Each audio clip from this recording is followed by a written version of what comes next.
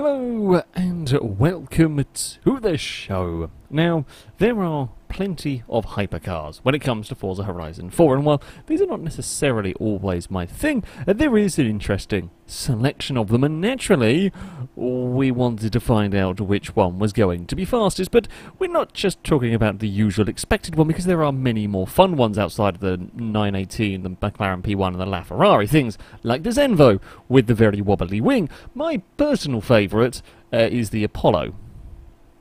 It's mad.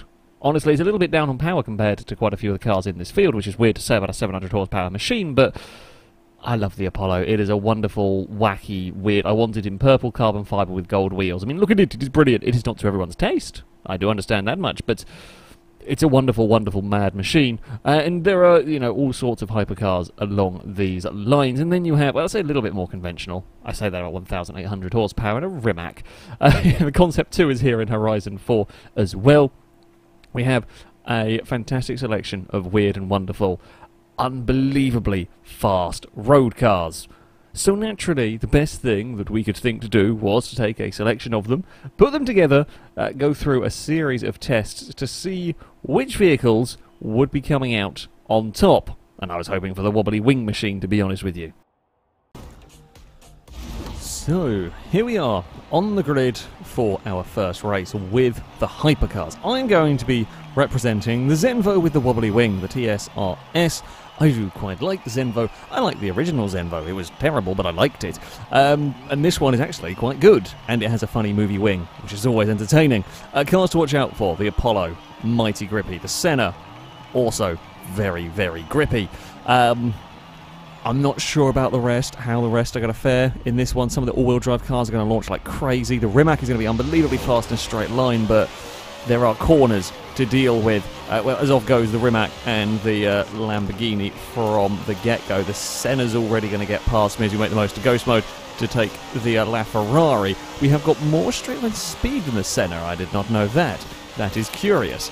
This is where the Rimac is going to hate life, and this is where the Senna is very good. I don't have the grip that the Senna does.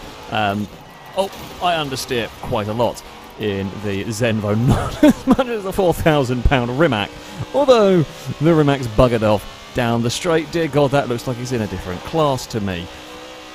That's ridiculous, although it's having a really big accident as it gets to the next corner. Hello, Rimac. Can I pass the Rimac quickly? You can see how much more speed I can get through this corner than that Rimac, but it's not going to matter when we get out the other side, although the Rimac's going to have a big lift. I'm flat out through there. We bang doors a little bit. These are £1 million. Oh, this is why we can do this in Forza, because these are, well, not priceless, but many, many millions of pounds worth of hypercar, and there was a little bit of light contact between them going out of that corner. Can I chase down a Senna? Probably not. Apparently the Senna can be a little bit twitchy at times, so you can make mistakes with the car. It's just, it's got more turning than I do in the Zenvo, although Ewan has made a little mistake on the exit there. This is where we might actually get the run in this Zenvo. As I said, the Zenvo is not slow. The first one might have been a little bit difficult to drive at times, as we've just gone soaring around the outside of a Senna, although the Senna's very good under brakes for that corner. I just didn't trust my car. I didn't trust my car on the outside. I did not expect Ewan to quite have the grip to make that one stick, but it did with that mighty McLaren. We're going to slide. I just got a bit of a twitch across the grass in all of that. Let's get slowed down. You can just see how well the Senna turns through that first corner. The car I am worried about a little bit is the Apollo. I think it's stuck in traffic. I do know I love the Apollo. It's one of my favourite of the probably my favourite of the modern hypercars. If I'm honest, sorry Zenvo, you might be second in that contest. The Apollo is unbelievably grippy. It does struggle with a lack of straight line speed though, which means if it's stuck in traffic, it might be having a tough time. I made a bit of a mess of that corner this time around. What have we got behind us? It is Rimac still in second ahead of the Divo. Then there is the Regera in that mix. There is an Agera RS as well. The Agera is unbelievably fast in a straight line, of course, but a real handful through the corners. It's a real big handful through the corners. Ewan's got a little wide out of that corner. Sadly, I'm not quite close enough to capitalise on the Senna making a little bit of a mistake there. We've got a few more laps to try and do something about it. I think it's going to be a little bit of just a watching brief for us here. Waiting, trying to see if there's going to be any mistakes from that Senna, if we can profit from them. I mean, tell you what I'm hoping for. My best bet is the Senna has an issue through this corner. It's if it has trouble getting onto this back straight, and I can make the most of my momentum. The Rimac is doing well. It looks like there's a really big fight going on behind. It's a fight for kind of 4th place and back that is probably going to spill over to, well, chasing down that Rimac, given half a chance. Saw a little puff of smoke from that Senna as it went through these corners. Now, top speed-wise, I'm actually sure what the Senna's top speed is. All the downforce. I mean, this is the thing with these cars, things like the Zenvo. I might have 1,100 horsepower in this, but it is a little bit more downforce than we got from the original one. 240 miles an hour is what the benchmark expects the top speed to be in this car. Whether it's actually going to be able to do that, and let's face it, that's nowhere near enough when you have the likes of the Agera, the Rimac, all of those incredibly, incredibly quick cars. In this, we're going to fly through this section. I'm just losing that little bit of ground a lap at the moment to the Senna. We're definitely pulling away from the cars behind it. A huge fight. 4th, 5th and 6th are all very, very close together. The Apollo's overtaken the Rigera. I'll remember my counting segs correctly. Yes, as soon as we get that straight, we just reel in that couple of tenths, and then we get to the corners and we lose a little bit more. It's only a smidge. We're not very far away from being able to match the Senna for pace. It's just not quite enough. If I could have kept that pass, if I could have kept ahead when I did, I could have maybe made it really difficult for the McLaren, but it was a good dive by Ewan to reclaim the position, and as it is, I think we're going to be too far back. We saw the Senna make a little, it's agonisingly close, this Zenvo. Agonisingly close to catching that McLaren. It's just not going to quite be enough as we head around this long corner. Ewan does get it a little bit wrong this time around. The Zenvo has remarkable traction for all of this power. 1,100 horsepower rear-wheel drive car. You can jump on the throttle surprisingly early here and carry a lot more speed than you would think on the exit of these corners. I expect it to be a lunatic drift machine. You can see Ewan's actually having more trouble with the Senna, with the back end moving around in that car than I am with my Zenvo.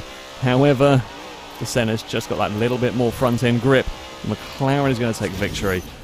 Zenvo claims an impressive 2nd place, however. That is certainly not to be sniffed at whatsoever.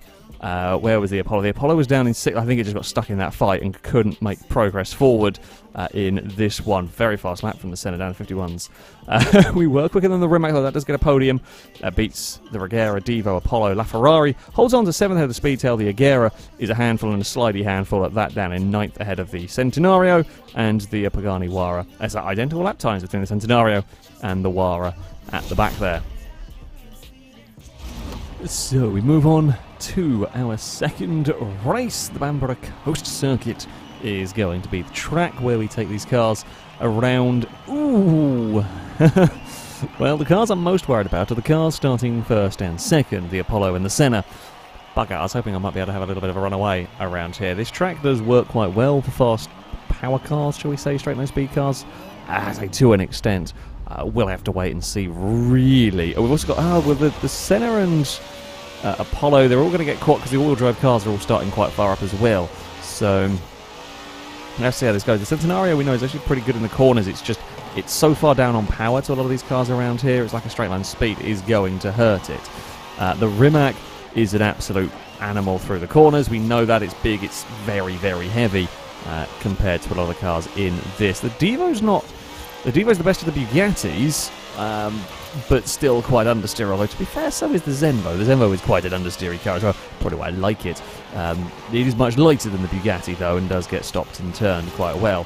The Apollo is giving the McLaren a lot of trouble, and I do expect that to be the case. The Senna's drifted wide and clonked the wall there. The Divo we know is quick down the straight. The Apollo we know isn't. The Apollo is down on power compared to the likes of the Zenvo. Tell you what, the Divo doesn't even really get away from me that much down the straight. I was expecting more from the Bugatti, to be honest with you. The Senna is actually leading a little bit of a train at the moment. The Senna had a wheel on the grass. It gets sideways through there.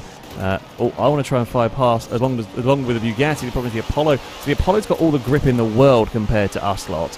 However, it cannot match the sheer power. It's only about 700 horsepower, which is nothing compared to the 1,000 plus from my Zenvo, and however, I don't even remember how much the Divo has, but it's many. Ewan is really struggling with a slightly slidey McLaren through all of this section. Right, here we go. Zenvo, use that power. I really need to clear both you and Speebies. I need to clear that McLaren. I need to clear that Apollo. And I need to do it quite quickly if I'm going to be able to do this, which I can't get done into turn 1. Oh, it's frustrating. We've definitely got speed in the Zenvo. I'll tell you what, if the front end of this car turned in just a little bit better, I think the Apollo's got this, to be honest with you. I could probably get, again, if I could stay ahead of the Apollo, if I could have got there, I could probably give them nightmares for being difficult to pass, but I just don't quite have that front end grip. We are running away from the Rimac once again up here. This circuit, obviously much more to the Divo's liking. I guess you don't quite have the same, got a lot more stop-start corners for the Divo to use its traction. The Senna just doesn't have the traction out of some of these corners that we're seeing from the likes of my Zenvo and the likes of the Divo. This time we are going to clear the McLaren. The Senna's got no answer to the straight line speed of the Zenvo, and it's just proved the slow speed corners are not working for that Senna. High speed stuff is untouchable, but once we get to these slower speed sections, the almost lack of traction in the Senna is giving it grief. Can we catch the Divo before the end of the race? I think the Apollo's got this, actually. While it is slow down that... I say slow. We're talking in very relative speaking terms here. The Apollo is slow down that main start-finish straight. It's so good in these turns compared to the rest of us that it can just completely bugger off throughout these sections. I need the Divo to have almost some trouble. It's quick, I will give it that much. It's got similar straight line speed to me, and it's got the all-wheel drive traction out of these corners. While it doesn't have quite the mid-corner speed, I don't quite have the mid-corner speed either. That's the problem here. I want to try and be braver. That's actually a terrible line through turn 1. Both me and Danger Man made a mess of turn 1 this time out. Can I be good through here? And this is where the Apollo made that pass for the lead. It was a good pass for the lead. Most definitely. S2 cars are always difficult to race. This sort of speed car. There's the Divo struggling again for some grip. We are now right on the bumper. I'm only going to have a lap, though, to try and find a way past. Can we do this? Where are we going to do this if we can? Down towards turn 1, maybe. Through this section, probably not, because the Divo's going to have the traction on the exit, although it understeers wide. Who is quicker out of the Divo and the Zenvo down the straight? Really? That's not the answer I expected. I'm going to be honest with you. That is far from the answer that I expected from that little question. I'm impressed. The Rimac's actually got the Senna. I think the Senna may have made a little mistake somewhere. We bumped the curb. That's bad. The Speedtail's broken down. Had a disconnection out of the race. Probably not the circuit the Speedtail was enjoying, if I'm honest with you. We're going to loop our way around here. We can't match the Apollo, but we are clear of the Divo. There's a big old fight going on for 4th between that Senna and Rimac. And the Rimac's going to have so much speed down the start-finish straight. Yeah, these slow-speed corners are not working for that Senna whatsoever. Working very well for the Apollo, working surprisingly well for the Zenvo in this lot as well. We will punch our way towards the start-finish line. The Bugatti cannot match us for pace.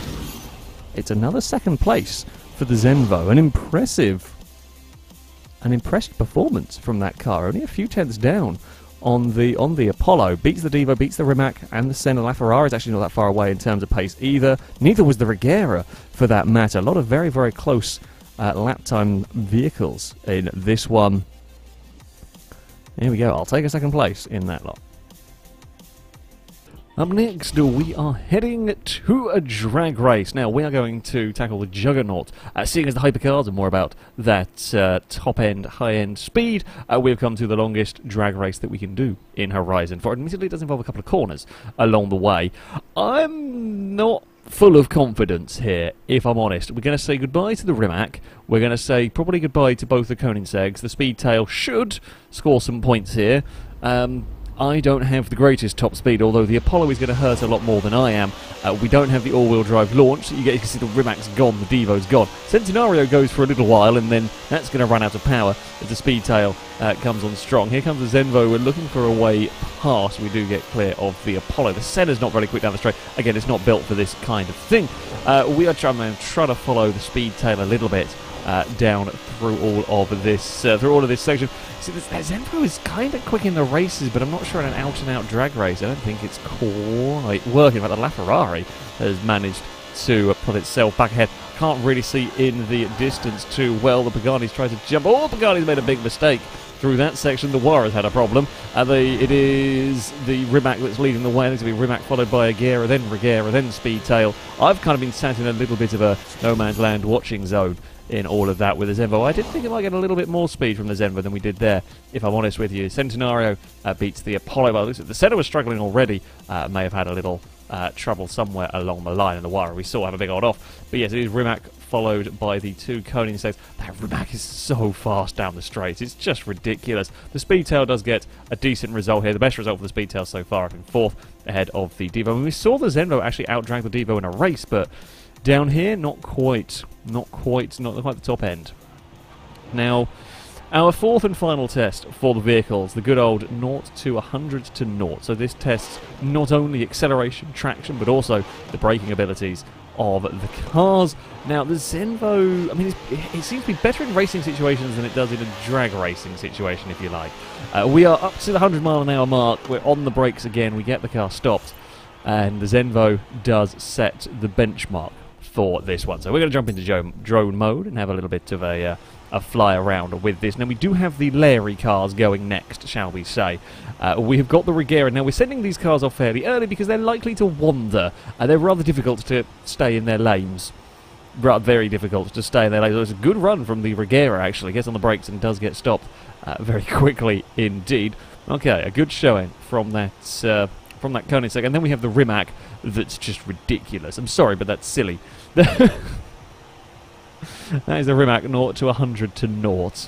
That's unbelievable. Centenario also quite nice and controlled, the all-wheel drive Lamborghini. It might not have the power or top end at some of the other stuff, but here it can be quite good. Then we're going to have the Speedtail with the waggly tail. Basically with the waggly tail, never mind the Speedtail, we're going to go. Gets it stopped. It's still did pretty well, all things considering how Larry the car was and how many lanes it travelled over.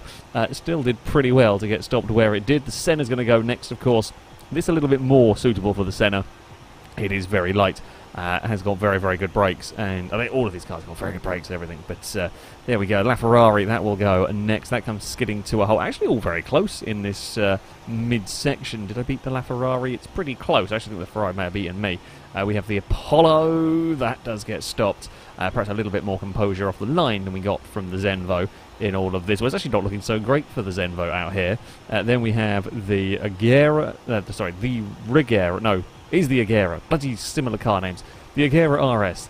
No traction in that car, but mighty powerful and some very good brakes. The Wara has a very good run, actually, in this one. That one gets stopped. Actually beats the Apollo. And then finally we've got the Divo. That all-wheel drive launch is very, very helpful for that car. It's a good run for the Divo, actually. That's a very good run for the Divo. That looks like it's going to be a second place. Actually beats the Senna. That's very impressive.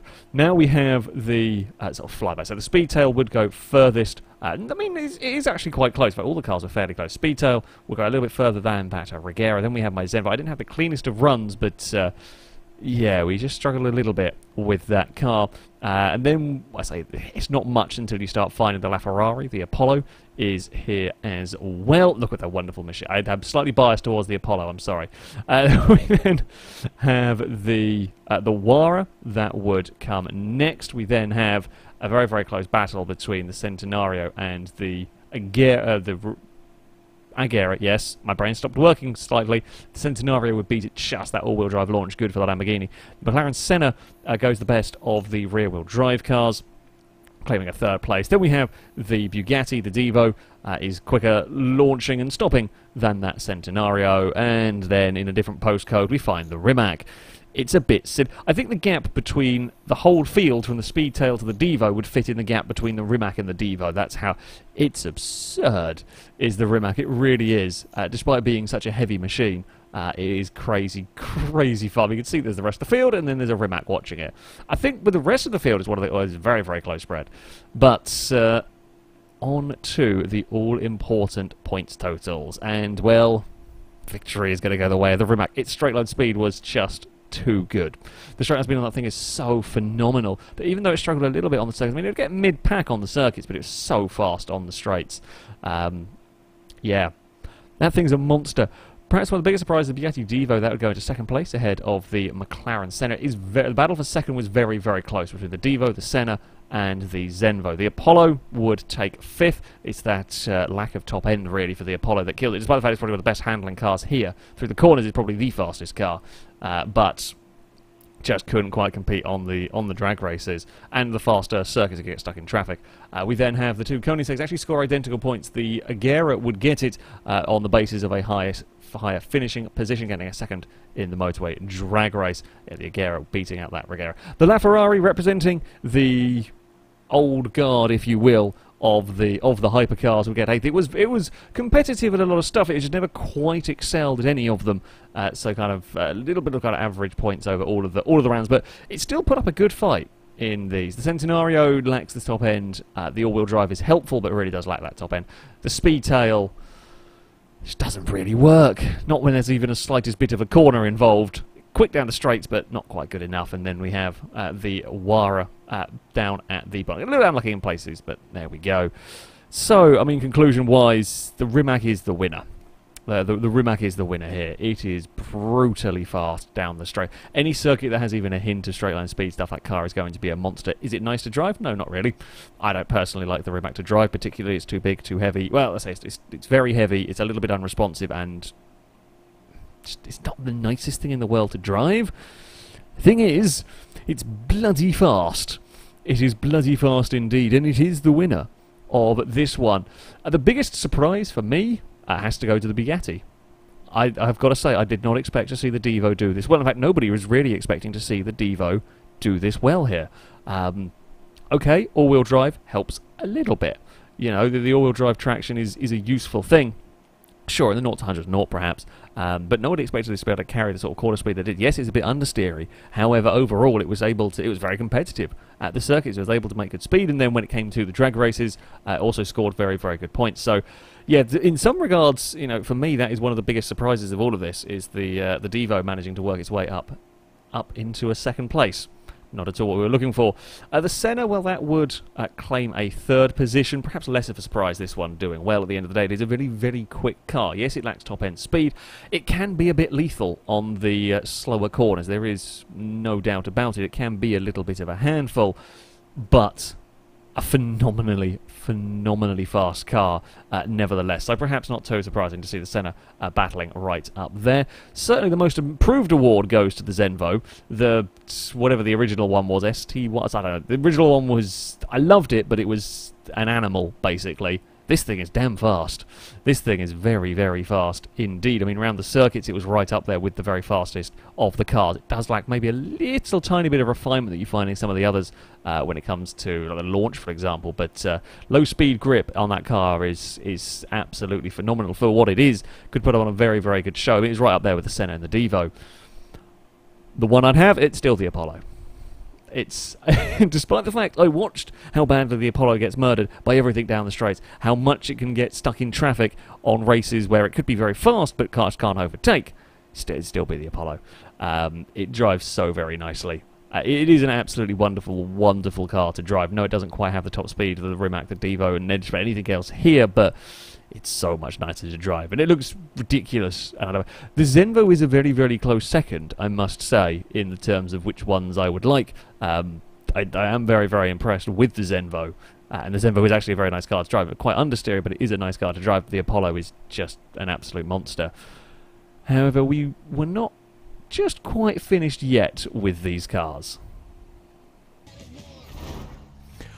Now, to finish off, we are going to have a little bit of fun, a little bit of a silly race. We've got some of the fastest, some of the most powerful cars in the world, and are going to drive them around the Ambleside Village circuit, which is one of the smallest, nastiest and twistiest circuits there are in the game. I feel sorry for Liam with the Speedtail, Gliska with the Regera. The Centenario might actually stand a really good chance of winning here. Centenario and Divo are probably going to be very quick, just all-wheel drive traction. Now, my Zenvo may be the best of the rear-wheel drive cars from what we have seen in terms of traction. I don't know what the likes of the LaFerrari is going to be. Bloody hell, there's a Rimac that's launched itself into the turn 1 wall. Oh, the Apollo is also putting them quite good here. I don't know what the traction's like in the Apollo, but the grip from that Apollo is likely to be immense, is probably the word I'm going to use here. We're going to... Oh, the Divo got oversteer? in a weird place, and that guy's having a lot of trouble. Oversteer or pinged off a wall or something. The Senna's got to the lead. Now he's we're now out of ghost mode.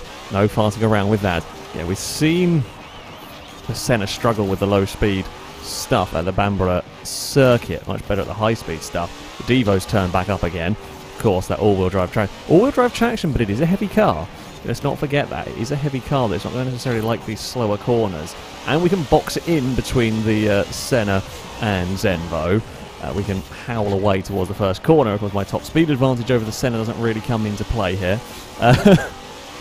Sadly, there goes the Senna with some oversteer that I don't really get in my car. We're going to sneak our way past. Senna's back there having a look underneath. Senna is going to have a good look underneath there. He's not going to make that one stick. Where has the Apollo gone? The thing with the Apollo is it could well be stuck in traffic again. That is the downside with that car. When you have the handling car in the power field, you get stuck sat in traffic looking at other cars, and you can't find a way through necessarily. We've got to just hold on at this moment in time. The Senna is right behind us. The Divo is right behind that McLaren. I'm a little bit worried about the Bugatti. If it struggles to pass the Senna, I might be okay. I think I've got the Senna in terms of pace, only by a tiny margin, but I think I have got the Senna in terms of pace. I'm surprised. We did expect the Centenario to maybe do a little bit. I'd say it is up in 6th, considering it's a long way down in terms of PI here. We did think maybe it would fare a little better around this sort of circuit. I didn't have a helpful grid spot particularly for this one. So there we go. The Wara's had a bad time. I looks like it may have hit the building or missed a checkpoint. It's so far back. It is possible around this circuit. It's the reason why I don't really use the circuit very often. It's very easy to either wander wide and hit a building, hit a wall, or get pushed wide and so on. We have now got the Bugatti for company, which is we actually bounced very awkwardly out of that one. That's not very fun. Which is not. I didn't really want to see the Divo behind me, if I'm honest. That I'm a little concerned about. The Senna's missed a checkpoint as well. Puts the Apollo up to 3rd, although the Apollo is a long, long way back in this one. I'm impressed with this Zenvo. I'm really, really impressed with this Zenvo so far. It's doing some really bloody good work at the moment. Alright, let's get stopped and slowed down. It is going to probably just be defending from the Divo. As great as the traction is in this car, it's not going to be all-wheel drive, and that is the truth. The Divo, I mean, it's so difficult to overtake around here if there isn't a mistake. The Divo is going to want to find a way past. He's going to be looking every which way. However, I'm too good out of the final corner in this car. I've got too much traction. I'm too quick. Turn 1 is not going to be an option. The other best bet is this corner coming up here, which again, I have the traction to pull away. We can get far enough away that there's just nothing the Divo can do, and the Apollo is too far back at the moment.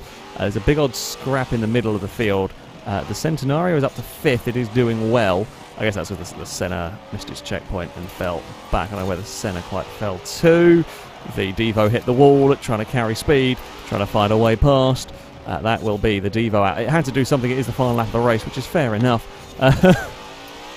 You know, we would all do similar as it's desperately looking for a way past. It is going to be a victory. The first Zenvo victory is going to come on the silly circuit. I think the Zenvo had good traction. He's remarkably good on the old traction front. 44.8 from me is quicker than the Divo. Actually quicker than the Apollo as well. Oh no, sorry, the Divo does beat me. We're both in the 44.8s. We're the only two cars in the 44s, faster than the Senna. We're talking fractions, tiny fractions of a second different between us. I think we could have annoyed the Divo for a lot of that race. The bits where the Divo is quick, it can't overtake, and the bits where I'm quick, I'm just far enough away. Basically, I keep getting out of range of the Divo when it would be able to overtake me. So, that was a fun little race. Zenvo came good. I thoroughly enjoyed that one. Well, there we go. That is going to be it for this video. Thank you all very much for watching, and until next time, goodbye.